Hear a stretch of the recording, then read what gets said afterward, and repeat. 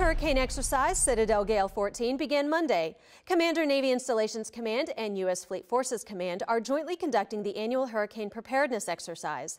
Citadel Gale prepares the Navy for the upcoming hurricane season by conducting training to maintain the ability to deploy forces under the most severe conditions.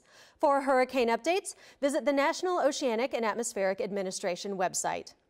Eligible sea-based sailors should see more money in their mid-month paycheck. A SECNAV-approved increase in sea pay and career sea pay premium was implemented May 1st. Sailors with at least 3 years of total sea duty receive a 25% increase.